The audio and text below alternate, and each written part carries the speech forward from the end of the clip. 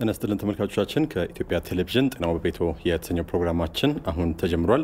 በዚህ በጤናው በቤትዎ ፕሮግራማችን እንደተለመደው በተመረጠ የጤና ጉዳይ ወደ እናንተ ወደ ተመልካቾቻችን ሰፋ ያለ ማብራሪያን የምናደርስ ይሆናል።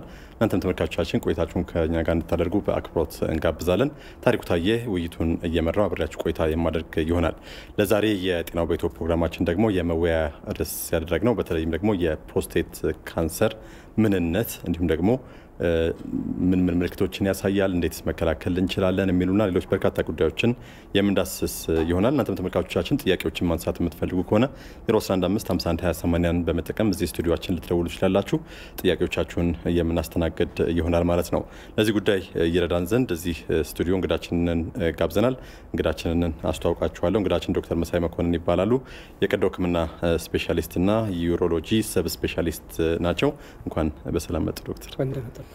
እንግዲህ ሰፋ ባለመልኩ በተለይ የፕሮስቴት ካንሰር እንዲሁም የፕሮስቴት እጢና ሌሎች ጉዳዮችን እናያለን ብለናል ቀደም ሲልና ይህንን ፕሮግራማችንን ወደ እናንተ ወደ ተመልካቾቻችን እናደርሳለን።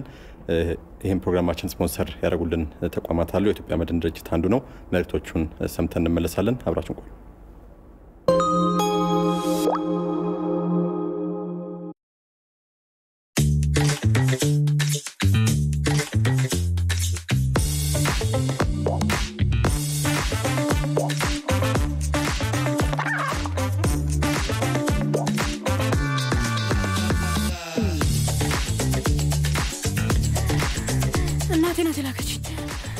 ምን አደከመ?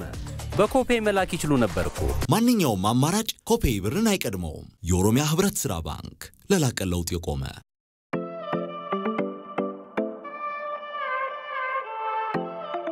ኑሮ እሽቅድምድም ነው። ለቤተሰቡ ሰላምና ደስታ የቻሉትን ያህል ይተጋሉ። ለቤተሰቡም ለሀገሮ የእውቀቱን ያህል ይሰራሉ፣ የላቡን ያህል ያተርፋሉ።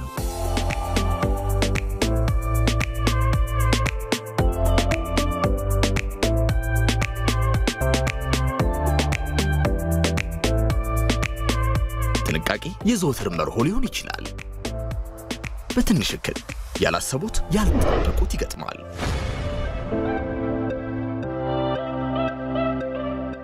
ያጡት ሲመስሎት ከጎኑ የሚቆም አጋር ያስፈልጎታል።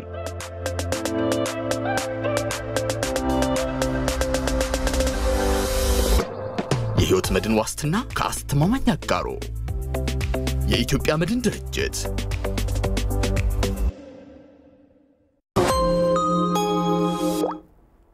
ተመልሰናል ተመልካቾቻችን። ጤናው በቤትዎ ፕሮግራማችንን እንግዲህ ስፖንሰር ያደረጉልን ተቋማትን መልእክት ሰምተን የተመለስነው። ቀደም ሲል እንዳልነው እንግዲህ ዶክተር መሳይ መኮንን የቀዶ ሕክምና ስፔሻሊስትና ዩሮሎጂ ደግሞ ሰብ ስፔሻሊስት ናቸው። ዛሬ በተለይም የፕሮስቴት ካንሰር ምንድነው የሚለውንና ሌሎች በጣም በርካታ ጉዳዮችን እንዳስሳለን ብለን ለተመልካቾቻችን አስተዋውቀናልና እንግዲህ እንግሊዘኛው ፕሮስቴት የሚለውን ቃል ነው እየተጠቀምኩኝ የነበረው እኔም ተመልካቾቻችንን በደንብ ምንድነው ፕሮስቴት የት ጋር ነው የሚገኘው ምንድነው ጥቅሙ የሚለውን በደንብ እንዲረዱት እሱን ቀዳሚ ጥያቄያችን እናርግና ወደ ሌሎች ጉዳዮቻችን እንሄዳለን። እሺ አመሰግናለሁ። እንግዲህ ፕሮስቴት ስንል በሰውነታችን ውስጥ ከሚፈጠሩ እጢዎች አንዱ ነው። በማንኛውም ሰው ወንዶች ይሆን የፕሮስቴት እጢ ከተወለድንበት ጊዜ ጀምሮ አለ። ይሄ ፕሮስቴት እጢ የሚገኝበት ቦታ ፊኛችን አለ፣ የፊኛችን በር አለ። ከፊኛችን በታች የሽንት መውጫችንን ቱቦ ይዞ እስከ ሽንት መቆጣጠሪያችን ጡንቻ ድረስ የሚገኝ የተፈጥሮ እጢ ነው። ከኋላው የፊንጢጣ ወይንም የትልቁ አንጀት የመጨረሻ ክፍል፣ ከፊት ለፊቱ የዳሌ አጥንት፣ ከጎንም የዳሌ አጥንት አለ። ስለዚህ ይሄ ፕሮስቴት የምንለው በአማርኛ ተመሳሳይ ተዛማጅ ስም የለውም። ያው ፕሮስቴት በሚለው ነው የምናውቀው። ስለዚህ የሚገኘው በዚህ ሁኔታ ላይ ነው። የሚገኘውም በወንድ ጾታ ላይ ብቻ ነው። ጤናማ ነው ማለት ነው። እንዲም ደግሞ ምንድነው ጥቅሙ? ምናልባት የፕሮስቴት እጢ ዋናው ስራው የወንዶችን የዘር ፍሬ እርጥበት መጠበቅ ነው። እንግዲህ በተፈጥሮ የዘር ፍሬያችን እርጥብ ነው። ያንን እርጥበት እንዲኖረን ከሚያደርገው አንዱ ይሄ ፕሮስቴት ነው። ስለዚህ በማንኛውም ሰው ላይ ወንዶች ላይ የዘር ፍሬው እርጥበት እንዲኖር የፕሮስቴት ትልቁን ቦታ ይወስዳል። እንግዲህ ቀደም ሲልም ፕሮስቴት እጢ እንዲሁም የፕሮስቴት ካንሰርም እያልኩ ነበር ሳውራ የነበረውና ልዩነት አላቸው። ከምልክቶቻቸው አንፃር የሚያመሳስሏቸው ነገሮች አሉ። ምንድነው? እስኪ ለተመልካቾቻችን ዘርዘር አድርገን ብንነግራቸው። እንግዲህ የፕሮስቴት እጢ በሶስት መንገድ ሊጠቃ ይችላል። አንደኛው ከእድሜ አንፃር የፕሮስቴት እድገት ማደግ ከሚገባው በላይ ማደግ ወይንም የመጠን መጨመር በመምጣቱ የሚከሰት ሁኔታ ነው። ሁለተኛው እንደማንኛውም የሰውነታችን አካል ኢንፌክሽን ሊመጣ ይችላል። ይሄ ኢንፌክሽን አንዳንዴ አጣዳፊ ኢንፌክሽን የምንለው ከባክቴሪያ ከህዋሳት የሚመጣ ነው። አንዳንዴ ደግሞ የቆየ ኢንፌክሽን በተለይ በሀገራችን ይሄ የቲቢ በሽታ እንደዛ አይነት ችግር ስለሚያመጣ አንዱ ከሚያጠቃው ክፍል የፕሮስቴት ሁኔታ ነው። ሶስተኛው አሁን አንተ የጠቀስከው ካንሰር የምንለው ፕሮስቴትን የሚያጠቁት ነው። ስለዚህ ብዙውን ጊዜ ፕሮስቴት ችግር አለ ስንል የመጀመሪያውንና ይህን የካንሰሩን ይበልጥ ማየት ያስፈልጋል። እስኪ ወደ በኋላ ላይም በደንብ ሰፋ አድርገን ዘርዘር እያደረግን እናያቸዋለን። እንግዲህ ተላላፊ ያልሆኑ በሽታዎች የምንላቸው አሁን ፕሮስቴት ካንሰርም ከዛ ውስጥ የሚመደብ ነው። ከጊዜ ወደ ጊዜ በተለያየ ጊዜ እየጨመሩ እየመጡ እንደሆነ ከአኗኗር ዘይቤ ጋር እንዲሁም ከተለያዩ ከምንጠቀማቸው ነገሮች ጋር እየበዙ ነው የሚሉ ነገሮች አሉ። እንዴት ነው? እስኪ በተለይ በሀገራችንም ይሄ ፕሮስቴት ካንሰር ወይም የፕሮስቴት እጢ ችግሩ በምን ያህል ደረጃ ነው ያለው ማለት ይቻላል? በዓለም አቀፍ ደረጃስ በተለይ የዚህ ችግር ያለበት ሁኔታ እንዴት ነው ማለት ይቻላል? እንግዲህ ቅድም ያልኩት ከእድሜ ጋር በተያያዘ ሁኔታ የሚመጣው የመጀመሪያው ችግር እድሜያችን ወደ 50 ሲጠጋ 50% የምንሆን ሰዎች የዚህ የፕሮስቴት እድገት ይከተለናል። ከዛ ውስጥ ደግሞ እንደገና አጋማሽ ያህሉ ሁኔታው እየጨመረ መጥቶ ወደ እድሜያችን ወደ 60 በተለይ ከ70 ወደ 80 ስንገባ ወደ 90% የሚሆነው ሰው ይሄ የፕሮስቴት ወይንም የፕሮስቴት እጢ ችግር ሊከተል ይችላል። የካንሰሩን ሁኔታ የተመለከትን እንደሆነ አሁን በዓለም ላይ በተደረገ ጥናት ወንዶች ላይ ከሚደረግ የካንሰር ጥናት ከሳምባ ካንሰር ቀጥሎ የፕሮስቴት ካንሰር ነው በአብዛኛው በዓለም ላይ እየታየ የመጣው እና አሁን ብዙ ሀገሮች ላይ የፕሮስቴት ካንሰር ይታያል። እኛም ጋር እንግዲህ በደንብ የተጠና ጥናት ባይኖርም ቀን በቀን ከምናየው የህመምተኛ አይነት ለምሳሌ አሁን የጥቁር አንበሳን ሆስፒታል ብንመለከት 50% የዩሮሎጂ ክሊኒክ የምንለው ውስጥ የምናያቸው ሰዎች ወደዛ ይጠጋሉ። በፕሮስቴት ችግር ነው የሚመጣው። ስለዚህ ችግሩ በዓለምም በዓለም አቀፍም በሀገራችንም በጣም የተስፋፋ ነው። ምንድናቸው ፕሮስቴትን የሚያጠቁት? እስኪ ቀደም ሲል በተወሰነ ደረጃ ነክ ያደረግነው ነገር አለ። ሌሎችም ፕሮስቴትን ሊያጠቁት የሚችሉ ችግሮች ካሉ እስኪ ዘርዘር አድርገን እነሱ እናያቸው። ያው ቅድም ያልኳቸው ነገሮች ናቸው። አንደኛው ያው ካንሰር ያልሆነ የፕሮስቴት እድገት ነው። እንግዲህ ይሄ በምን ይመጣል ብለን ስንል ብዙ ጊዜ ከእድሜ መግፋት ጋር የተያያዘ ነገር ነው። እርግጥ በሁለቱም በኩል ፕሮስቴት ካንሰሩም ቢሆን እንዲሁ ከእድሜ ጋር የተያያዘ ነው። ከዛ ሌላ በቤተሰብ የሚመጣ ሁኔታ አለ። በተለይ የካንሰሩ ሁኔታ በቤተሰብ ውስጥ ለምሳሌ በአንድ ቤተሰብ ውስጥ አባት ወይንም ወንድም በዚህ ሁኔታ ከተጠቃ ሌላኛው የወንድ የቤተሰብ ክፍል እስከ ከሁለትም በላይ ጊዜ ሊጋለጥ ይችላል ለዚህ ለፕሮስታቲክ ካንሰሩ እንደገና ደግሞ እንደዚሁ ደግሞ የቅርብ ዘመድም እንደዚሁ ካለ ሁኔታዎች እየጨመሩ ነው የሚመጣው ስለዚህ ከእድሜ ባሻገር የዚህ የቤተሰብ ሁኔታ አለ ሌላው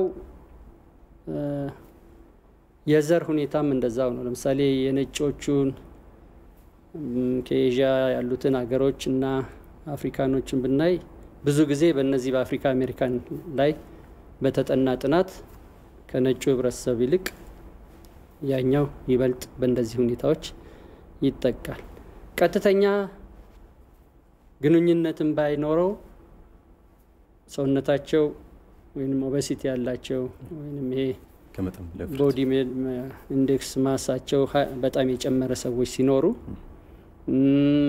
ብዙ ቀይ ስጋ የሚበሉ ሰዎች ለእንደዛ አይነት ነገር የመጋለጥ ሁኔታ አለ አንዳንዴም የዛ አይነት ሁኔታ ሰውነታቸው ከፍተኛ ሆኖ እንቅስቃሴ የማያደርጉ ሰዎች ለእንደዚህ አይነት ህመሞች ይጋለጣሉ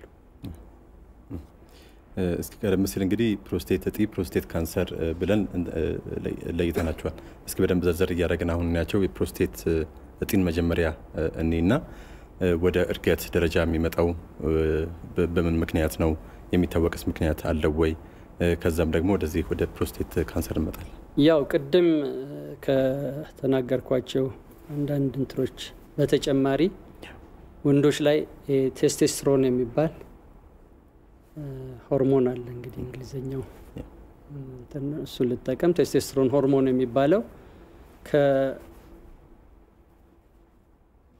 ይሄ በሚመነጭበት ጊዜ ፕሮስቴቱ ላይ የራሱ ተጽዕኖ የሚያሳድረው ነገር አለ በዛ ምክንያት በፕሮስቴት ውስጥ ያሉ ሁለት አይነት ሴሎች አሉ እንግሊዘኛውን አሁንም ልጠቀም ኤፒቴሊያል ሴልስ እና ስትሮማል ሴልስ የሚባሉ ሁለት አይነት ሴሎች አሉ እነሱን ሴሎቹ እንዲጨምር ያደርጋቸዋል እና ይሄ በተደጋጋሚ እንደዚህ አይነት ነገር በሚመጣበት ጊዜ ፕሮስቴቱ እየጨመረ ይመጣል ይሄ እንግዲህ ያንድ ጊዜ እድገት አይደለም ለምሳሌ እድሜ እየጨመረ በሄደ ቁጥር እንዳልኩት በመጀመሪያ ያንን የፕሮስቴት እጢ ወስደን በማይክሮስኮፕ ብንመረምረው ገና በትንሽነት የነዛ ሴሎችን መጨመር እናያለን ቀጥለን ደግሞ ትንሽ ቆይተን ሰዎች ይሄ ፕሮስቴት እጢ የሚለው አድጎ እናገኘዋለን ማለትም በምርመራ አድጎ እናገኘዋለን ሶስተኛው ደረጃ ደግሞ የምንለው ሰዎቹ እድገትን ብቻ ሳይሆን ወደፊት የምንነጋገራቸው አንዳንድ ምልክቶች አሉ እነሱን ይዘው ይመጣሉ የፕሮስቴት ካንሰሩን በምናይበት ጊዜ ያው እንደ ማንኛውም የካንሰር አይነት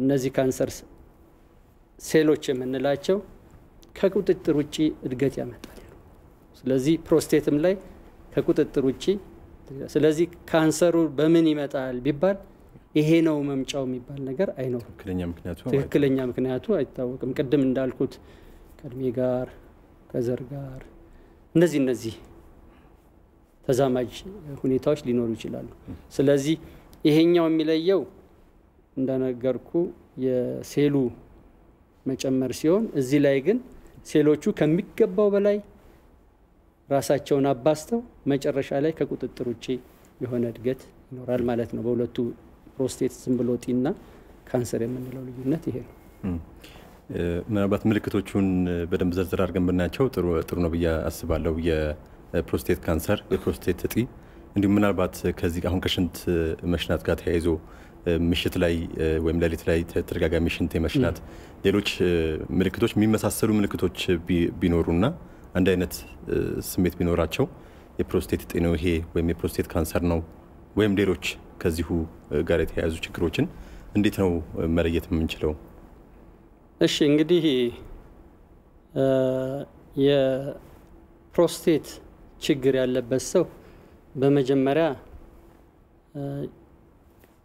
ሽንቱ ከፊኛ ወደ ሽንት ቱቦችን ለመምጣት ችግር ይኖርበታል እነዚህ በእንግሊዘኛው lower urinary tract symptom የምንላቸው ሁለት አይነት ምልክቶች አሉ አንደኛው መውጣት ሲያቅተው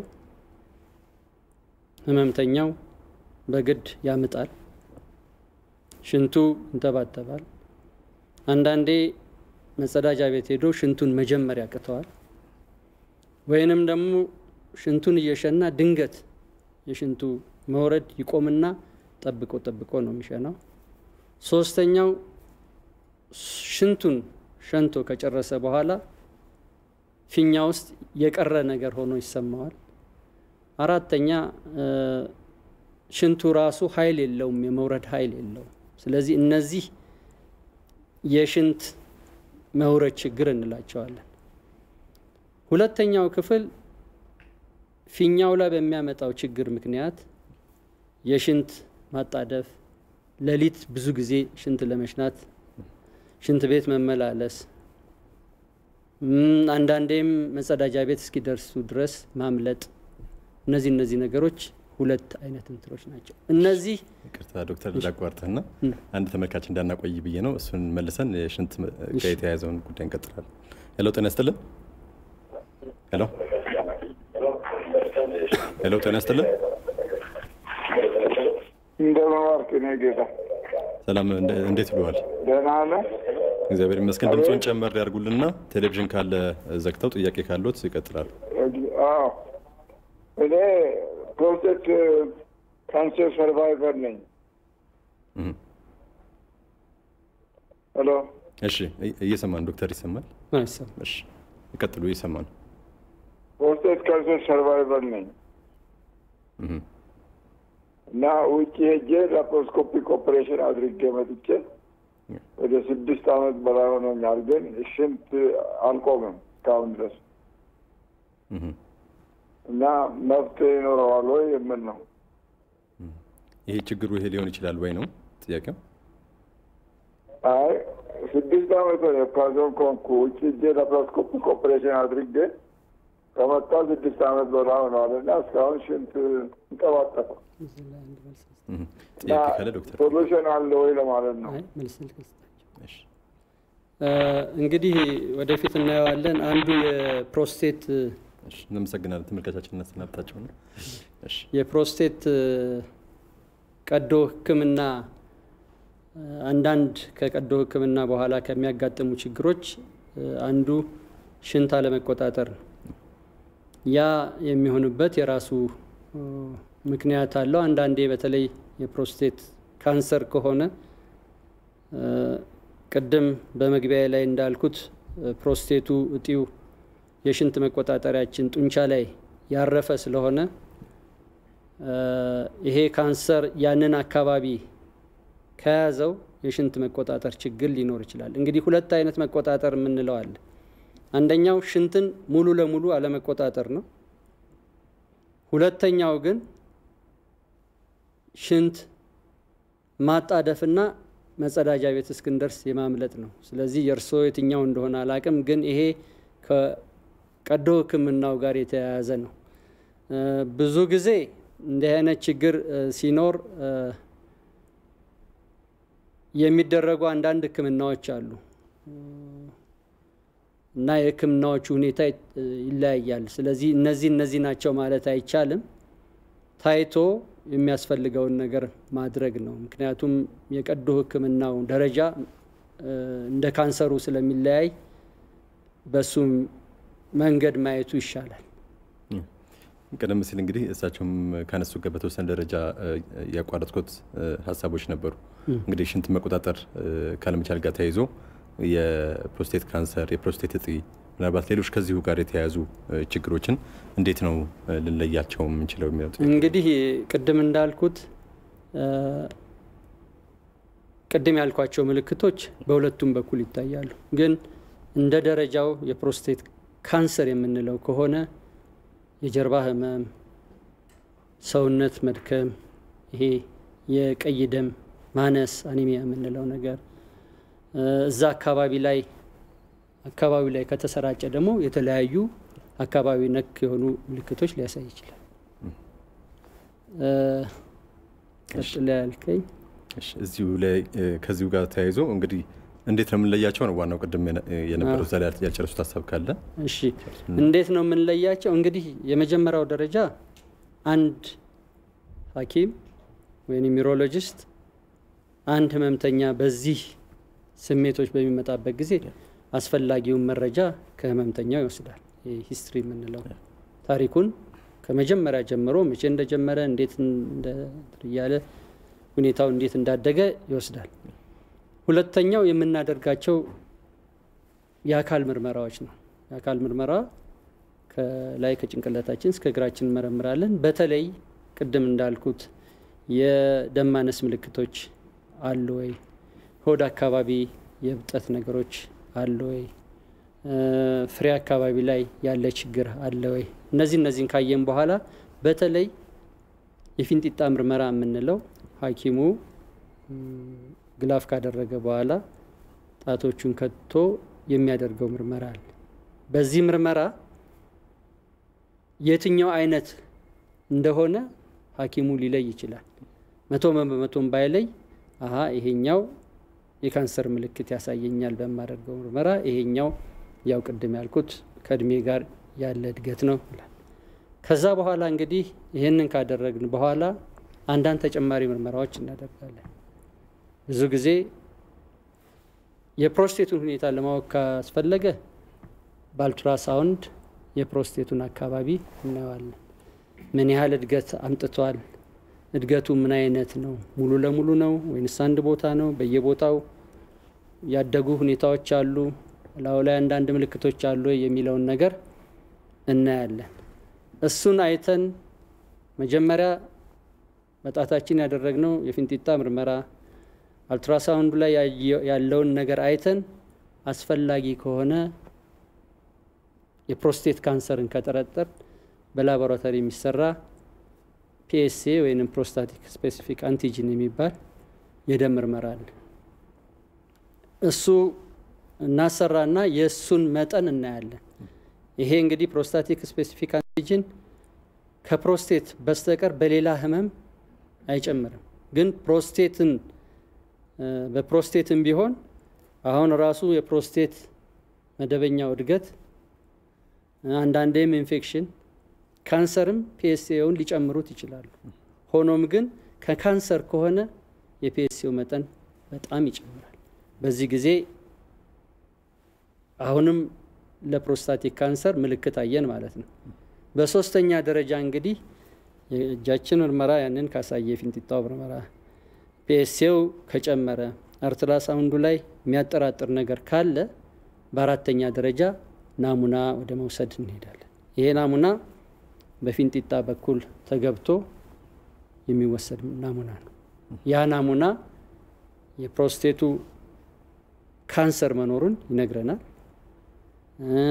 አንዳንዴ እንግዲህ ምን አይነት የሴል አይነት እንዳደገም አብሮ ያስረዳናል ማለት ነው ስለዚህ የፕሮስቴት ካንሰሩ ከሌላው የጢ ህክምና የሚለየው PSAውና ይሄ ቁንጠራው ለፕሮስታቲክ ካንሰር ነው ማለት ነው ይሄንን ሁሉ ካደረግን በኋላ እንግዲህ ይሄኛው በእድሜ የመጣ የፕሮስቴት እጢ እድገት ነው ይሄኛው ወደ ካንሰር ሁኔታ ተለውጧል እንላለን ከዛ ሌላ እንግዲህ ካንሰሩን ደግሞ ከሆነ ካንሰሩ ምን ደረጃ ላይ ነው ያለው ደረጃው አራት ደረጃዎች አሉ መጀመሪያ ካንሰሩ ፕሮስቴቱ ላይ አንዱ ምክንያቱም ፕሮስቴቱ በሁለት በኩል ነው ያለው ቅድም አቀማመጡን ስናይ በወዲህም አለ ፕሮስቴቱ ስለዚህ በአንደኛው ወይ በቀኝ በኩል ወይንም በግራ በኩል ያለው እጢ ላይ ነው ወይ ያለው ምንድነው ነገር አለ ከዛ ቀጥሎ ደግሞ ሁለቱንም እጢ ይዞታል ግን ወደ ውጭ አልተሰራጨም ምንለው የሁለተኛ ምንለው ሶስተኛ ምንለው አካባቢው ያሉትን ለምሳሌ እንደ ፊንጢጣ ማንነው የትልቁን አንጀት የታችኛውን ክፍል እዛ አካባቢ ያሉትን ከፕሮስቴቱ ወጥቶ እንይዟል አራተኛ ምንለው እንግዲህ ይሄ ወደ ሰውነታችን የሚሰራጨው ክፍል ነው ስለዚህ ይሄንን ሁኔታ በዛ መንገድ እናጣራለን እና አንዳንዴ ይሄ ሲቲ የሚባለው ኮምፒውተራይዝድ ቶሞግራፊ አሁን ደግሞ በአሁኑ ጊዜ ኤምአርአይ አዘን ሁኔታዎችን እንጥረናለን ማለት ነው። ስለዚህ እድገት አለው ማለት ነው። ደረጃ አለው። ምናልባት ቀደም ሲል ያነሳናቸው የተወሰኑ ነገሮች ነበሩ። ምናልባት የፕሮስቴት ካንሰርም ይሁን የፕሮስቴት እጢ አሊያም ሌሎች ፕሮስቴት ላይ ሊደርሱ የሚችሉ ችግሮች እንደው ተለይተው የሚታወቁ እድሜን በተወሰነ ደረጃ ቅድም አንስተናል። በቤተሰብ መኖር ነገር አንስተናል። ከካንሰር ውጭ ያሉትንም እስኪ በደንብ እንድናያቸው ብዬ ነው። መንስኤ ተብሎ ሊታወቁ የሚችሉ ነገሮችስ አሉ ወይ? የተቀመጡ ነገሮች አሉ ወይ? የካንሰሩን በተወሰነ ደረጃ ስላየ ነው የሌሎቹን በተወሰነ ደረጃ እንድናነሳ።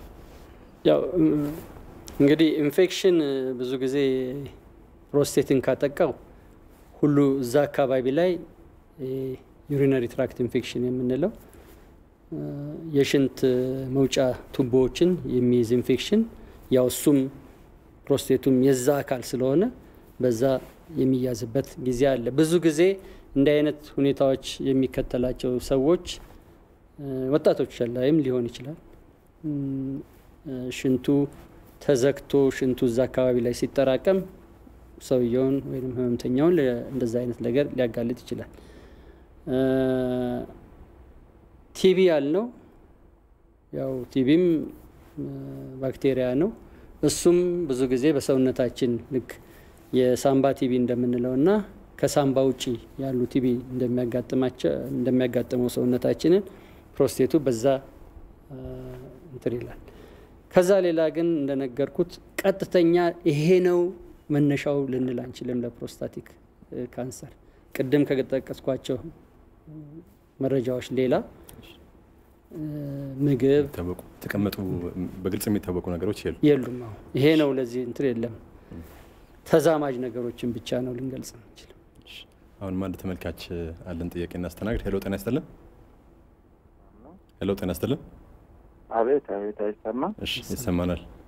ትንሽ ድምጾን ጨመር ያድርጉልንና ባለው ህመም ላይ ነው ጥያቄ። አንደኛው ፍሬ ላይ ድምጹ የተሰማን አይደለም። ይቅርታ ተመልካቻችን። አንደኛው ፍሬ ላይ ሄሎ። እሺ አንደኛው ፍሬ ላይ ነው። እብጠት ነገር ያሳያል። እብጠቱ አንዳንዴ የመጥፋት እንትን አለው፣ አንዳንዴ ደግሞ መልሶ ያብጣል። አንደኛው ላይ ማለት ነው። ስለዚህ ሌሎች ምልክቶች አሉ። ምናልባት ተጨማሪ ምልክቶች የሚታዩ አሉ። ተጨማሪ ምልክቶች አንዳንዴ የሆነ ህመም ይሰማኛል ሆዴ ላይ ትንሽ በቃ ሽንቴን ያጣራ የህመም ምልክት ነገር አለ። የመቆጥቆጥ ነገር አለ አይደል? ረጅም መንገድም ሲሄድ ደግሞ ይሰማኛል።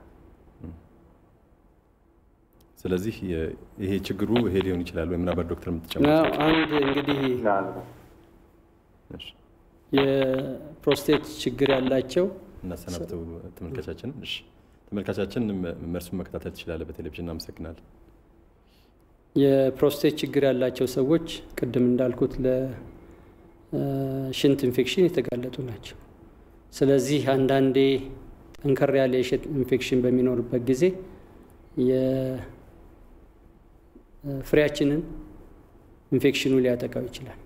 በዚህ ጊዜ ማበጥ፣ እዛ አካባቢ ላይ ህመም መሰማት፣ የደም ስሩንና የነርቡን ተከትሎ ያ ህመም ወደ ሆዳችን አካባቢ የመሰማት ሁኔታ ይኖራል። ስለዚህ ይሄ የፕሮስቴት ካንሰር ነው ብሎ መፍራት የለባቸውም። አብዛኛውን ጊዜ ከኢንፌክሽን ጋር የተያያዘ ነገር ነው። እርግጥ ከእድሜ ጋር ያ ምልክት ካለ ይሄ አንድ እንደ ህመሙ የሚያመጣው ችግር ሆኖ ይታያል። ግን የዚህ የፕሮስቴቱ ካንሰር ወደዛ የሚሄድ ሁኔታ አይደለም። እስኪ በደንብ ዝርዝር አድርገን ያቸውን ወደ ህክምናው እንምጣና ቀደም ሲል ያልናቸው በሐኪሙ የሚሰጡ ምርመራዎችን ጨምሮ ሌሎች በርካታ ምርመራዎች አሉ ችግሩ ለማወቅ የሚደረጉ የዘረዘር ናቸው። እነሱን ካወቅም በኋላ ለፕሮስቴት ካንሰር የሚሰጠው ህክምና ምንድን ነው የሚለው ነው። እንግዲህ በሁለቱም ብናየው ይሻላል። አንደኛው በእድሜ የሚመጣው የፕሮስቴት እድገት የምንላቸው ሶስት አይነት ደረጃዎች አሉ ይሄኛውም ቢሆን እንግዲህ ሶስት አይነት ደረጃዎች ስንል የመጀመሪያው ደረጃ ቀላል ስሜት የምንላቸው ነገሮች ነው ይሄንን ለማወቅ አንድ 7 አይነት ጥያቄዎች ህመምተኛውን እንጠይቀዋለን ያንን እያንዳንዱን ጥያቄ ከ5 እናርመዋለን ለምሳሌ አንድ ሰው ስንት ጊዜ ለሊት ትመላለሳለህ ብዬ በጠይቀው ምንም ካለኝ 0 አረብ መተኛት አልቻልኩም አሁንም ነው የምመላለሰው ካለ 5 እንደዚህ አድርገን ከ7ቱ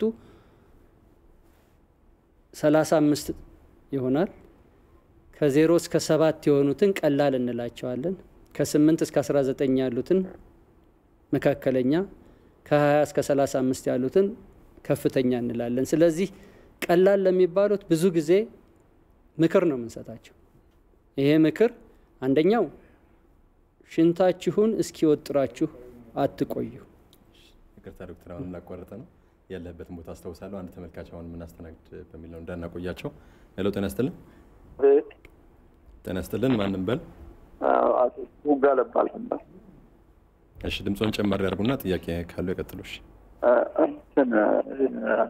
ሽንት እንትን ኢንፌክሽን ከስኳር ጋር ይያዛል ወይ ከስኳር ጋር ግንኙነት አለው ወይ ወይም ይያዛል ወይ ኢንፌክሽኑ ይያዛል የሚለውን ነው የጠየቀን እሺ እሺ እናመሰግናለን እሺ እናመሰግናለን ምላሹን ከታተሉ እዚህ ጋር አጠራርገን መልስ ሆነ ቅድም ያመጣ ማንኛውም የስኳር ህመምተኛ ለኢንፌክሽን የተጋለጠ ነው ትንሿ ኢንፌክሽን በተለይ የስኳር መጠናቸውን የማይቆጣጠሩ ህመምተኞች ላይ የኢንፌክሽኑ ሁኔታ እየባሰ ይመጣል ስለዚህ የስኳር ህመምተኞች ለሽንት ኢንፌክሽን ወይንም ለዚህ ከኩላሊት ጋር ተያይዞ ላለ ኢንፌክሽን የተጋለጡ ናቸው ስለዚህ የመጀመሪያው ነገር ሽንት ኢንፌክሽን እንዳይመጣ ስኳሩን በደንብ መቆጣጠር ሁለተኛ ቅድም ያልናቸው ምልክቶች ካሉ ሄዶ መታየት ያስፈልጋል ምክንያቱም ሽንቱ እንደ ልብ የማይሸና ከሆነና እዛ አካባቢ ላይ የሚጠራቀም ከሆነ ለሽንት ኢንፌክሽን ያጋልጦታል በተጨማሪም ስኳሩ ስላለ የበለጠ ይጠቃሉ ማለት ነው ቅድም ያቆምነው በተለይ ቀለል ያሉ ችግሮች ያሉባቸውን በህክምና ባለሙያዎች የማማከርና ይሄን ብታረጉ የሚሉ ሐሳቦችን መስጠት ብለን ነበር እንግዲህ ምክሮቹ ምንድናቸው እንዳልኩት መጀመሪያ ሽንትን እንዲወጥረ ፊኛችን እንዲወጥር አለማድረግ ማለትም የሽንት ስሜት ከመጣብን ቶሎ መሽናት ያስፈልጋል ሁለተኛ ማታ ብዙ ፈሳሽ ጠጥተን እንዳንተኛ ሶስተኛ እንደ አልኮል ቡና የመሳሰሉትን ነገሮች ባናቆምም መቀነስ አራተኛው ነገር ደግሞ በዚህ ክትትል ላይ ያለ ሰው ቢያንስ በ4 ወር በ6 ወር በአመት ሐኪሙን ያነጋገረ ክትትል ማድረግ ያስፈልጋል ከነዚህ አይነት ሰዎች ውስጥ 30% ወደ ኖርማል ይመጣሉ ሌላው 30% ባሉበት ይቆያሉ የሚቀሩት 30%ቶች ወደ ሁለተኛው መካከለኛ ወደምንለው ይሄዳል መካከለኛ የምንለው ሰዎች ደግሞ አብዛኛውን ጊዜ ህክምናው መድኃኒት የምንሰጣቸው መድኃኒቶች አሉ ዶክተር አሁንም ላቋረጥን ይቅርታ ተመልካችን እንዳይቆይ መካከለኛ ችግር ያለባቸው ላይ እንመለሳለን ሄሎ ጤና ይስጥልን ሄሎ ጤና ይስጥልን ማን ነበር እንተዋወቅና ጥያቄ አስተያየት ካሉ ረለ ከባህር ዳር እሺ እኔ የስኳር በሽተኛ ነኝ እሺ እድሜ 55 አካባቢ ነው ኦልሞስት 4 አመት አካባቢ ሆነኛል ከዘርም አለ የአባቴም ፕሮስቴት ነበረበት እኔም አሁን ተመርምሬ አሁን ሰሞኑን ተዳ ተመርምሬ ያለው እንደገና በየ3 ወር ቼክ አደርጋለሁ አሁን 55 የነበር ወደ 40 ደርሷል አንድ ወስዳለሁ የቤታው የጨመረ ይሄዳል የቀነሰ ነው ግን የጨመረ ከሆነ ስኳር በሽተኛ ስለሆንኩኝ ኦፕራሽን ከመሆን ወይ ጨረር አለ ወይ ሌላ መፍትሄ ከኦፕራሽኑ ይቻላል ወይ ይሄን ለመጠየቅ ነው እሺ ተጨማሪ ጥያቄ ዶክተር መፈልገው ካለ እሺ እናመሰግናለን እናቶ አሰፋ እሺ ምላሽ እንከታተሉ እናመሰግናለን እሺ በኋላ ላይ እናያለን የህክምናውን ግን አንድ ነገር መረዳት ያለብን ለሕክምናው የፕሮስቴቱን መጠንን አይደለም የምናየው።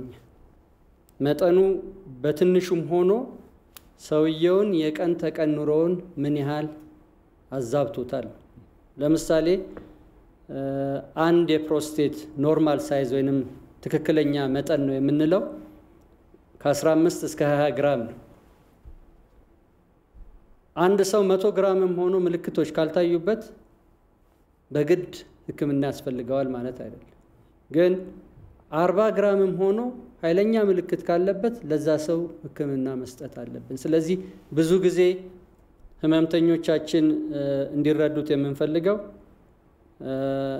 አይ ጓደኛዬ በዚህ መጠን ኦፕራሲዮን ሆኗል፣ የኔ ይሄ መጠን ነው ኦፕራሲዮን አልሆንኩም የሚለው ነገር እኛ መጠንን ሳይሆን እንዳልኩት የሰውየውን የሚያመጣበትን ችግር በማየት ነው ሕክምናውን እንወስነው።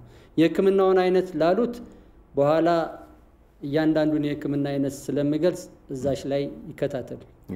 ቅድም ያቆምነው መካከለኛ በመድኃኒት ሕክምና የሚሰጥ መካከለኛ ለሚባሉት መድኃኒቶች አሉ። 3 አይነት መድኃኒቶች አሉ።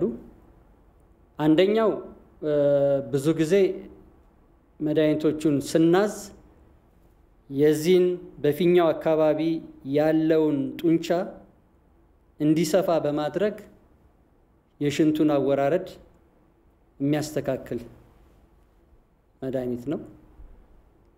ሁለተኛው የፕሮስቴቱን መጠን የሚቀንስ ነው።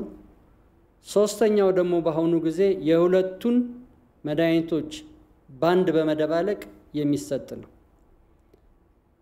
ሆኖም ግን መድኃኒቱን በምንጀምርበት ጊዜ የመጀመሪያው ነገር ህመምተኛው የዛ ሕክምና ተረድቶ መተባበር ያስፈልገዋል።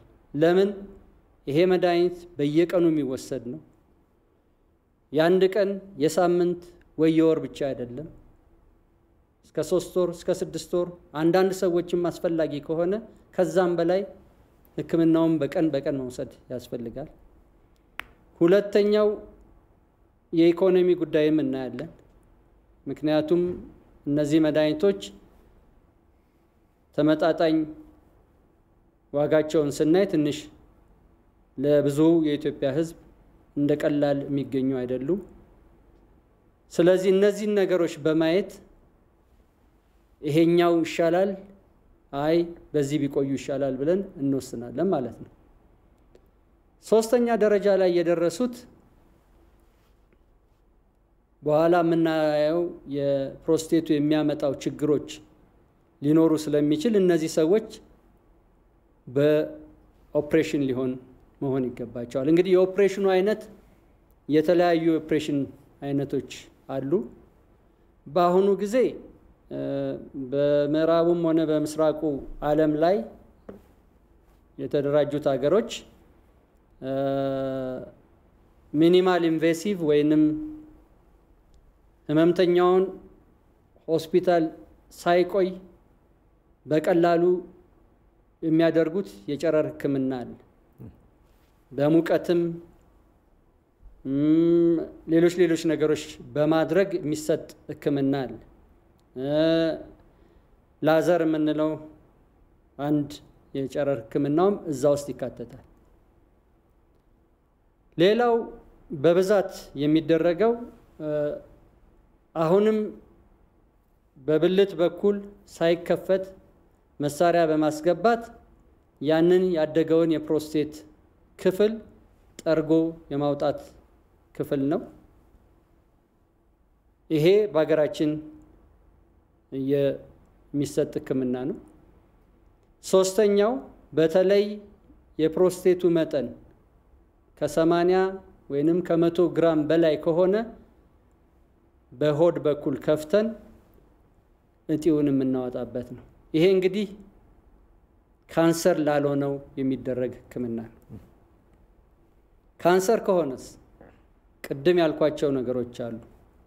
የመጀመሪያው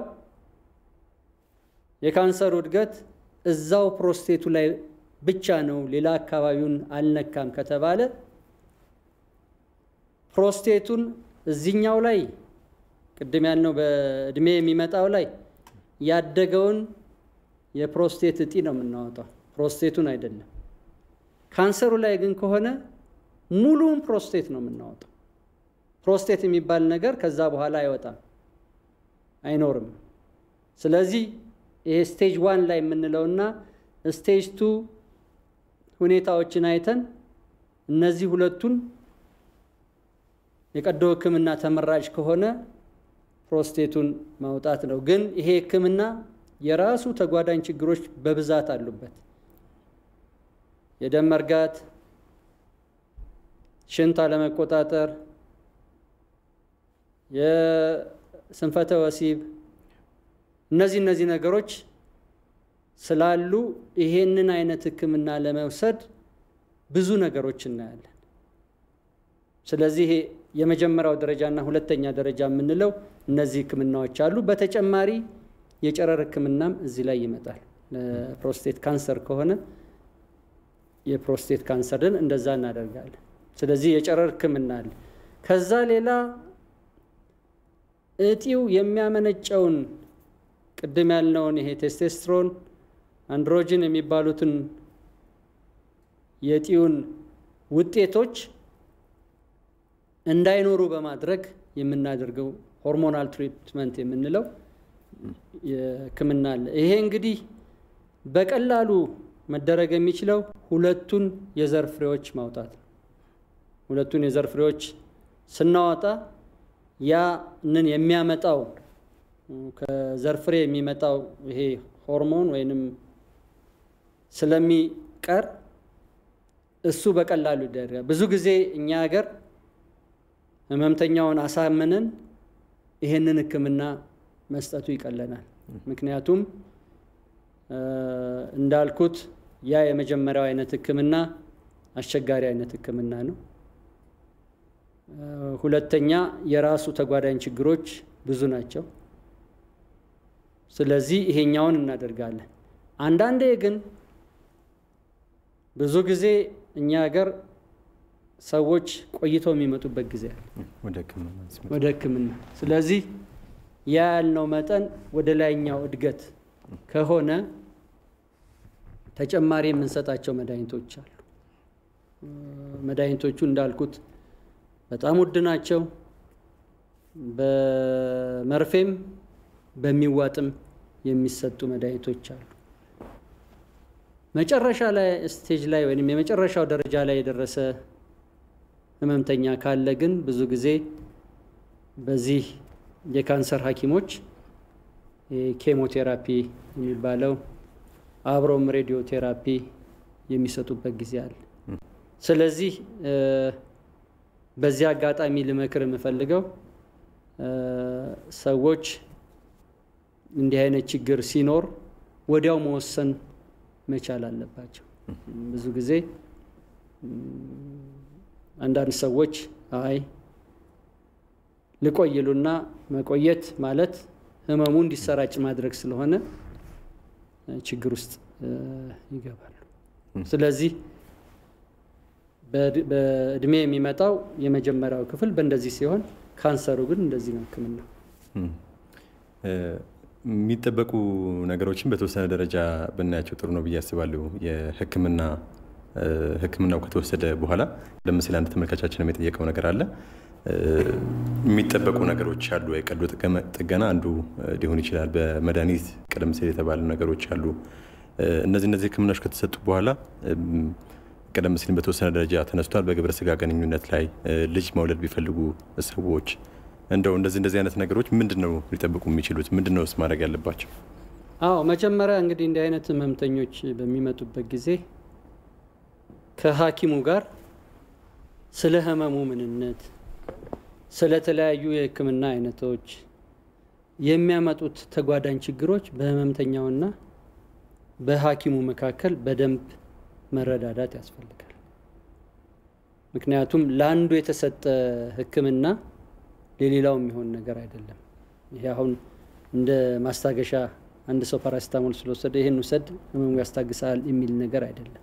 ቅድም እንዳልኩት መጠኑ ስለሚለያይ ዋናው ነገር ይሄንን ነገር ከተረዱ ብዙ ጊዜ ቅድም እንዳልኩት ከህክምናው በኋላ አሁን ለምሳሌ መድኃኒት ላይ የተቀመጡ ሰዎች ሁለተኛው አይነት ይሄ የፕሮስቴቱን መጠን የሚቀንሰው መድኃኒት በተጓዳኝ በተወሰኑ ሰዎች ላይ የስንፈተ ወሲብ ሊያስከትል ይችላል። ይሄንን ነገር ቀድመን እንነግራለን። ቀዶ ህክምና ወይንም ተከፍቶ የሚደረገው ህክምና የዘር ፍሬ እንዳይፈስ ወደ ኋላ እንዲመለስ የሚያደርግበት ጊዜ አንዳንድ ሰዎች ላይ አብዛኞቹ በእድሜ የሚገፉ ስለሆነ ስንፈተ ወሲብ ሊኖር ይችላል። ስለዚህ አስቀድሞ መነጋገር ነው። ሶስተኛው በተለይ ይሄ ተከፍቶ የሚሰራውና በእንትን የሚሰራው ለተወሰነ ጊዜ ያ እጢ የወጣበት አካባቢ ክፍት ስለሚሆን ሽንት በሚነጋው ጊዜ ማቃጠል፣ ቶሎ ቶሎ መሽናት፣ ማጣደፍ ይኖራል። ይሄ ግን ጊዜያዊ ነው። ስለዚህ በሐኪሙና በህመምተኛው መካከል ይሄ መረዳዳት ካለ ችግሩ ብዙም አይደለም። ሌላው ደግሞ አንዴ ኦፕራሲዮን ሆኛለሁ ተብሎ ቤት መቀረት የለበትም። ሐኪሙ በሚሰጠው ጊዜ ቀጠሮ መጥቶ መታየት ያስፈልጋል። እናመሰግናለን። ምናልባት ሌሎችም የምናነሳቸው ማጠቃለያ ሀሳቦች አሉ። አንድ ተመልካች እናስተናግድና ወደ ሌሎች ጉዳዮቻችን እንገባለን። ሄሎ ጤና ይስጥልን። ሄሎ ጤና ይስጥልን። እንተዋወቅና ጥያቄ አስተያየት ካሉ መቀጠል ይችላል። ኦኬ፣ እንግዲህ ለማነጋገር ነበረ ዶክተሩ ችግር ልገልጽላቸው። ድምጾ እየተሰማን አይደለም። ድምጾ እየተሰማን አይደለም። ጨመር ያርጉና ድምጾን ይቀጥሉ ጥያቄው።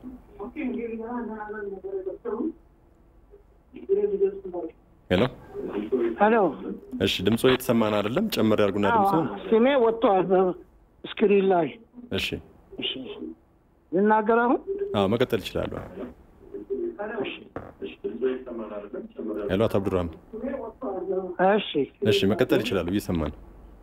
አዎ ከዚህ ቀደም 2 ጊዜ ተቆርጦልኛል ፕሮስቴቱ።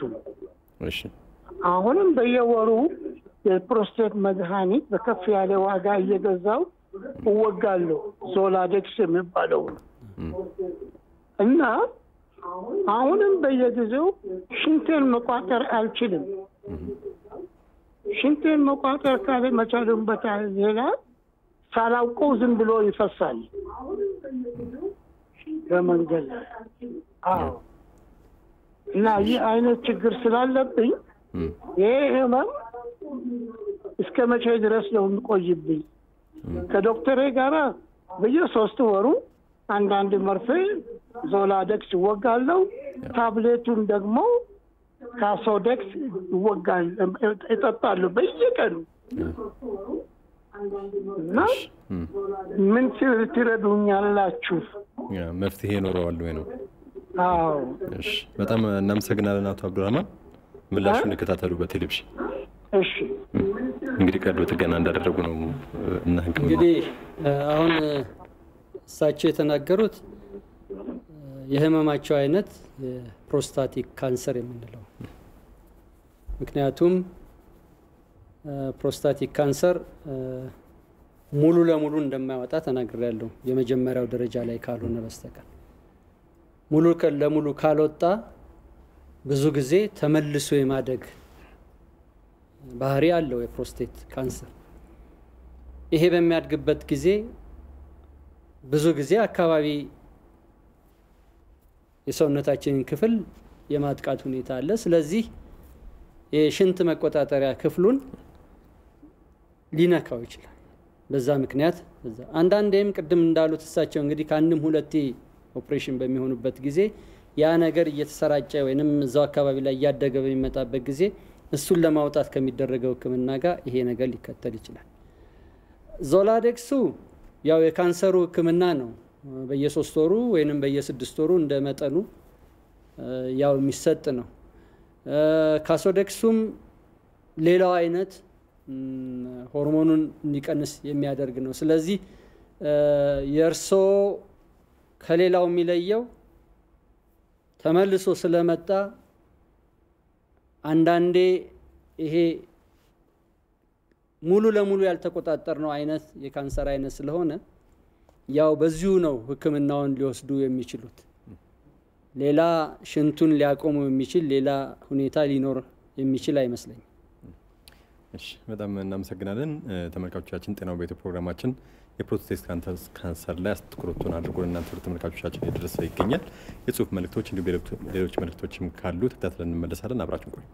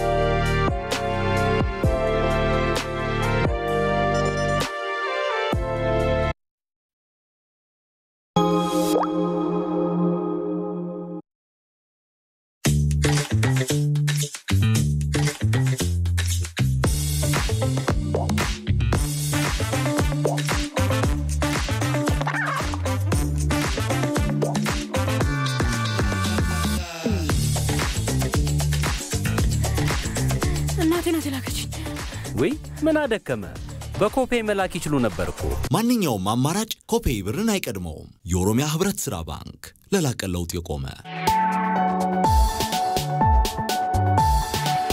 እርሱ በርትቶ ገንዘቡን ይቆጥቡ መኖሪያውን መገንባት የኛ ኃላፊነት ነው ፍሊንትስቶን ሆምስ የናንተ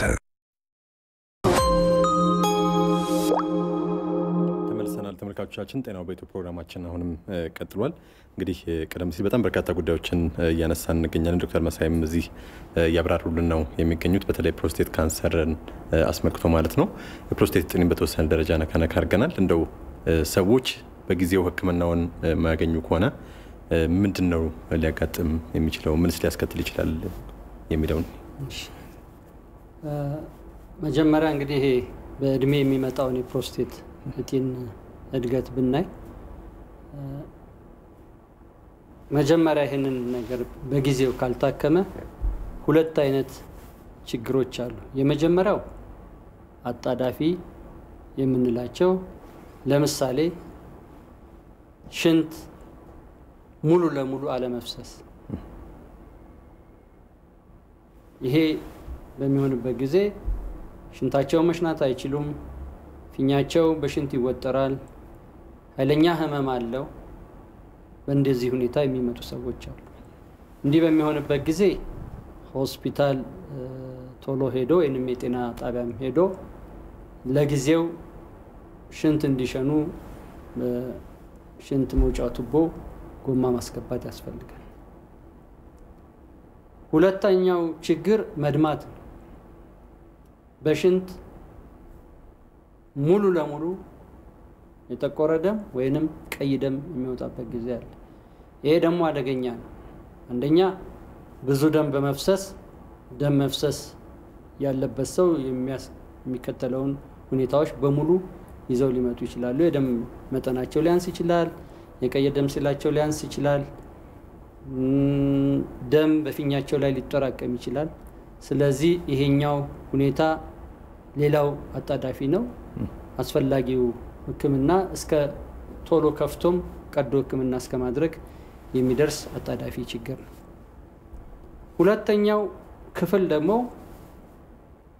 ሰዎች ይሄ ስሜት እየተሰማቸው በራሳቸውም ይሁን በጓደኛም በቤተሰብ ምክር በቤታቸው ቁጭ ይላሉ። ይሄ በሚሆንበት ጊዜ ፊኛው ይሄንን የተጠራቀመ ሽንት ለማውጣት የራሱን ጥረት ያደርጋል። በዚህ ጊዜ ፊኛው ጡንቸኛ ይሆናል። ከተወሰነ ጊዜ በኋላ የመግፋት አቅሙን ያጣል። በዚህ ምክንያት ሽንት የመጠራቀም ሁኔታ ይታያል። ሽንት በሚጠራቀምበት ጊዜ አንድም ቅድም ያነሳነው የሽንት ኢንፌክሽን ወይንም የፊኛ ኢንፌክሽን፣ ጠጠር የመፈጠር ሁኔታ የፊኛ ጠጠር፣ ከዛም ሌላ እንግዲህ ይሄው ነገር ወደ ላይ ቀጥሎ ሽንቱ መውጣት ስለማይችል ኃይለኛ ግፊት ኩላሊታችን ላይ ይኖርና ኩላሊታችን ውሃ ቋጥሮ እስከ ኩላሊት መድከም እስከ ኩላሊት ሙሉ ለሙሉ መጎዳት ከጥቅም ውጭ መሆን ያደርግ ይችላል። ያልጨረሱት ካለ መለሳል ዶክተር። አሁን አንድ መጨረሻ ተመልካችን እናስተናግድ። ሄሎ ጤና ይስጥልን። ሄሎ ጤና ይስጥልን። አብሮ ይስጥልን። ማንም በል እንተዋወቅና ጥያቄ አስተያየት ካለው መቀጠል ይችላሉ። ቡሽራ ሻፊ ይባላለሁ። እሺ ጥያቄ አስተያየት። ጥያቄ አንድ የ14 ዓመት ልጅ ነበረ።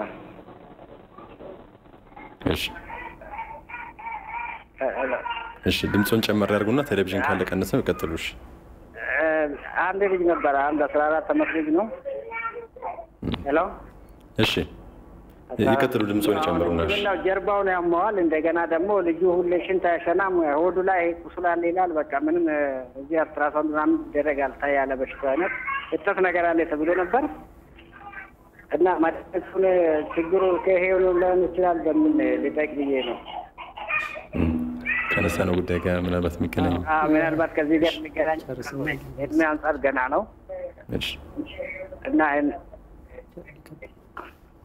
እሺ እናመሰግናለን። እንግዲህ ሙሉ ለሙሉ በደንብ እሳቸው እንኳን ከዚህ ከፕሮስቴት ችግር ጋር የተያያዘ አይደለም። በ14 ዓመት እድሜ ላለው ልጅ ፕሮስቴት መነሻ ነው አንልም። እርስዎ አንድ የጠቀሱት ነገር አለ። ጀርባውን ያመዋል ከተባለ ብዙ ጊዜ ከነርቭ ጋር የፊኛውን የስራ ዑደት የሚያናጋ የነርቭ ችግር በተለይ ከዚህ ከጀርባችን አካባቢ የሚነሱ ነርቮች አሉ። የነሱ ችግሮች ሽንት የመሽናት ችግርን በወጣቶች ላይ በአዋቂዎችም ላይ ሊያመጡ ስለሚችሉ እሱም በደንብ ቢመረመር። ሌላው በተፈጥሮ ህፃናት ላይ እና እንደዚህ አይነት ወጣቶች ላይ የሽንት መውጫቸው ላይ የሚያድግ ችግር አለ እና እሱ በሚኖርበት ጊዜ እንደዚህ አይነት ችግር ያጋጥማል። ስለዚህ ከፕሮስቴት ጋር ያልተያያዘ ነገር ስለሆነ በኤንዶስኮፒም እንደገና የጀርባውን ቢታይ ጥሩ ነው። ይሄ ነው መመክሮት። ቀደም ሲል ያነሳናቸው እንግዲህ በጊዜ ወደ ህክምና ለመሄድ ወይም ዘግይቶ መምጣት እስከ ኩላሊት መድከምና ስራ ማቆም ድረስ ሊያደርስ ይችላል ብለን ነበር ያቆምነው። ሌሎች ያልተነሱ ነገሮች ካሉ እነዚህ ያመጣሉ። እንግዲህ ይሄ በሁሉም ላይ ያለ ነገር ነው። የፕሮስቴት ካንሰር ግን ከሆነ ያው ከጊዜ ጋር የመሰራጨት ሁኔታ አለ።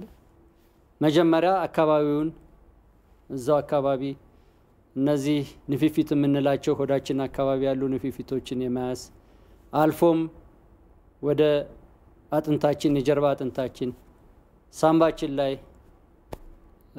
ጉበታችን ላይ ኩላሊታችን ላይ የመሰራጨት ባህሪ ይኖረዋል ማለት ነው። ስለዚህ ነዘግየት እዛም አካባቢ ላይ ሊሆን አይችልም እና አብዛኞቹን ሰዎች ልመክር የምፈልገው እነዚህ የሽንት ጋር የተያያዙ ስሜቶች ካሉ ቶሎ ታይቶ ፊንጢጣው ምርመራም ተደርጎ አልትራሳውንዱም ተሰርቶ የሚያጠራጥርም ካለ ይሄ ፒኤስኤ የሚባለው የደም ምርመራ ተደርጎ ሁኔታው ቢታወቅና ሐኪሙ በወሰነው ሁኔታ ክትትል ማድረጉ ጥሩ ነው። በቤት ውስጥ አለመቆየት ነው። እኛ አብዛኛው ሰዎች እዚሁ አዲስ አበባ ትምህርትም የቀሰሙ ሰዎች ኩላሊታቸው በዚህ ሁኔታ ተጎድቶ እየመጡ እናያለን። ስለዚህ እንዲህ አይነት ስሜት መጥቶ በአሁኑ ጊዜ ሁሉም ቦታ ላይ የዚህ አይነት ሕክምና በቀዳጅ ሐኪሞችም አሁን ደግሞ እኛ አብዛኛው አዲስ አበባ ዩኒቨርሲቲ የቅዱስ ጳውሎስም ዩሮሎጂስቶች እየተማሩ እየወጡ ነውና በየቦታው በክልልም ያሉ ስለሆነ ቶሎ መታየቱን ምክር እንሰጣለን። እንግዲህ ስለ ሕክምናውም ካወሩ ወደ መጨረሻችንም እየሄድን ስለሆነ ከሕክምናው ጋር ተያይዞ እንግዲህ በተለይ በአዲስ አበባ የሚሰጠው ሕክምና እንዳልሆነ በክልሎች ለማስፋት እንደው በበቂ ሁኔታ ሕክምናውን በተለይ ከካንሰሩ ጋር የተያያዙ ነገሮችን የማግኘት ነገር አለ ወይ? በበቂስ ሁኔታ አለ ማለት ይችላል? አዎ እንግዲህ የዚህ የፕሮስቴት እጢ በእድሜ የሚሰጠው በእድሜ የሚመጣው ሕክምናው በክልሎችም ጭምር በጥሩ ሁኔታ አለ። የፕሮስቴት ካንሰሩን እንግዲህ የዚህኛውንም ስናይ የመድኃኒቱ እጥረት እንዳለ ሆኖ ሁለተኛው ቅድም አንዱ ሕክምና ዘዴ ሳይከፈት በሽንት ቱቦ በኩል ገብቶ ያንን ያደገ እጢ የማውጣቱ ሁኔታ መሳሪያዎች ይፈልጋል።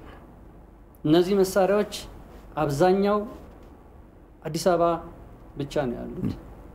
በግልም ሆስፒታል በመንግስትም በጣም ውስን ላይ ነው ያሉት። ስለዚህ የሚመለከታቸው ክፍሎች ይሄንን መሳሪያ በጊዜ አገር ውስጥ ገብቶ ሕክምናው ቢስፋፋ በተለይ ደግሞ በክልል አካባቢ በአሁኑ ጊዜ ብዙ ዩኒቨርሲቲ ኮሌጆች አሉ። እነዚህ ኮሌጆች ይሄንን አገልግሎት አትሊስት በዚህ በሪፈራል ወይንም ሆስፒታል የምንለው እዛ አካባቢ ላይ እንዲኖር ማድረግ ያስፈልጋል። ስለዚህ ሆስፒታል አስተዳደሮች፣ የሆስፒታል ኃላፊዎች፣ የክልል ኃላፊዎች ይሄንን የማሟላት ነገር ያስፈልጋል።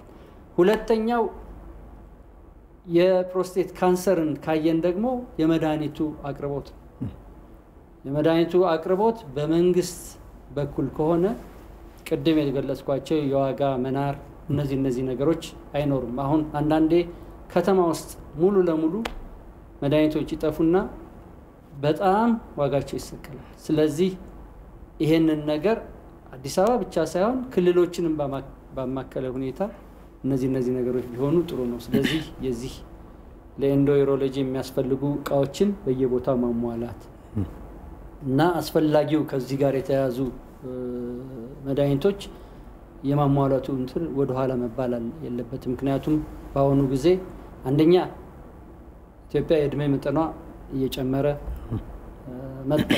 አብዛኛው ህዝብ ከ50 በላይ አሁን እያደገ መጥቷል። ስለዚህ የምናየው በየሆስፒታሉ አብዛኛው ችግር እንዳለ ነው። ስለዚህ ይሄንን ችግር የምንቀርፍበት ሁኔታ መመቻቸት አለበት። አለበለዚያ እንዳልከው አብዛኛው ሕክምና ያለው አዲስ አበባ ነው። ከ600 ኪሎ ሜትር ከዛ በላይ ሰዎች እዚህ መጥተው መታከም የለባቸውም። ቢያንስ በዩኒቨርሲቲ ሆስፒታል ይሄ አገልግሎት ቢሰጥ። እሺ እንግዲህ በዚሁ እንድናጠቃልል የማጠቃለያም ጥያቄ እንዲሆን አንድ ነገር ለመከላከል እንግዲህ ትክክለኛ የሚያመጣው ነገር ምንድነው የሚለው ማወቁ ጠቃሚ ነው ብዬ አስባለሁ። እንግዲህ ይሄንን አርጎ መከላከል ይቻላል ማለት የምንችለው ነገር መኖሩን እርግጠኛ አይደለሁም። ግን እንደው ምን ብናረግ ጥሩ ነው? ቀደም ሲል እንደተባለው ቀደም ብሎ ወደ ሕክምና ተቋማት መሄዱ ሊደርስ የሚችለውን ከፍተኛ ጉዳት ቀደም ብሎ መከላከል ይቻላል የሚል ነጥብ ማንስተን ስለነበረ እንደው ይሄን ፕሮግራማችን የሚከታተሉ ሰዎች ተመልካቾቻችን እነዚህ ነገሮች ከጥንቃቄ ቢያስገቡ ከሕክምናው ጋር ተያይዞ ሊሆን ይችላል፣ ቀደም ብሎ ወደ ጤና ተቋም ከመሄድ ጋር ሊሆን ይችላል። እነዚህ ነገሮች ቢያደርጉ የሚል ሀሳብ እናንሳና እናጠቃላለን። አዎ ቅድም እንዳልነው ይሄ ነው መነሻው ብለን የምንለው ነገር የለም። ከእድሜ እችን መጨመር ጋር አብሮ የሚመጣ ነገር ነው።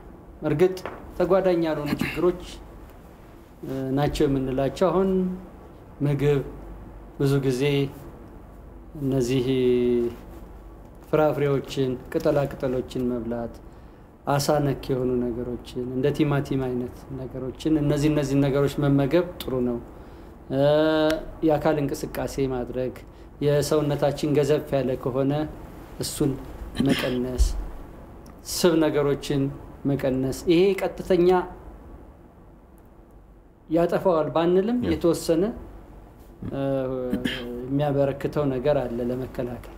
ከዛ ሌላ ግን ዋናው ነገር በተለይ ከ50 ዓመት በላይ ሆነን እንደዚህ አይነት የሽንት ምልክቶች ካየን በተወሰነ ጊዜ ምርመራ የማድረጉ ነገርና ቸላ ለማለቱ ነው ያንን ነው ለመከረ ይችላል እሺ በጣም ነው የምናመሰግነው እንግዲህ እዚህ ስቱዲዮአችን ድረስ ተገኝተው በተለይም ደግሞ የፕሮስቴት ካንሰርና ሌሎች ተያያዥ ችግሮችን አስመልክቶ ስለሰጡን ሐሳብ ዶክተር መሳይ መኮንን ከልብ እናመሰግናለን የቀዶ ሕክምና ስፔሻሊስት እንዲሁም ደግሞ የዩሮሎጂ ሰብ ስፔሻሊስት ናቸው እናመሰግናለን ዶክተር እኔም አመሰግናለሁ ተመልካቾቻችን ጤናው በኢትዮጵያ ፕሮግራማችን እንግዲህ ቀደም ሲል እንዳያችሁት በተለይም ፕሮስቴት ካንሰርና ተያያዥ ጉዳዮች ላይ ሰፋ ያለ ማብራሪያ ወደ እናንተ ወደ ተመልካቾቻችን ሲያደርስ ቆይቷል እናንተም ጥያቄዎች አስተያየቶችን ስታነሱና ስትከታተሉ ስለነበራችሁ ከልብ እናመሰግናለን የውንሸት አስፋው የእናንተን ስልክ አስተያየቶች ስታስተናግድ ነበር ታሪኩ ታዬ ደግሞ ውይይቱን ከመላ ስቱዲዮ ባለሙያዎች ጋር በጋራ በመሆን አብሬ ወደ እናንተ ሳደርስ ቆይቻለሁ የኢትዮጵያ መድን ድርጅትን እንዲሁም ሌሎች አጋሮቻችንን ከልብ እናመሰግናለን ሰላም